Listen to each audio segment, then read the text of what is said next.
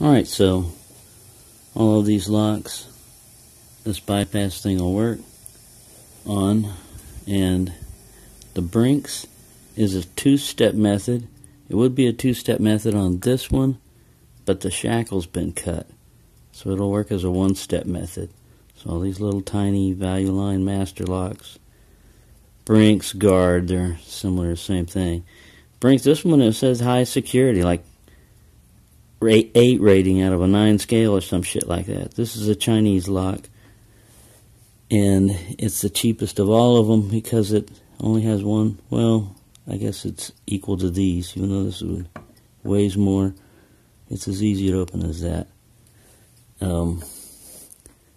So the bypass on the biggest one is pretty easy. Bam.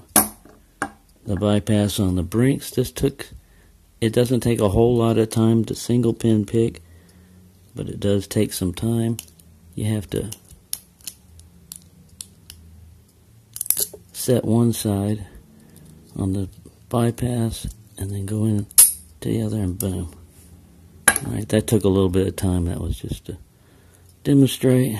And this one here, this one is locked down here, but it's got a little,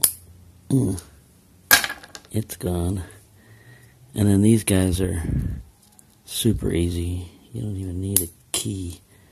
For those, probably a paper clip would work. So there. What amazed me was this one. I discovered this by goofing around just because of this one would work one way. That's what confused me. I kept hitting that bypass on the other one over here, and it wouldn't work. And I finally discovered the two-step method.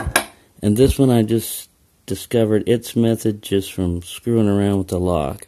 And I'm surprised this thing hasn't broke because I've pried the shit out of it on a lot of stuff. And anywho, there you go. A little picking.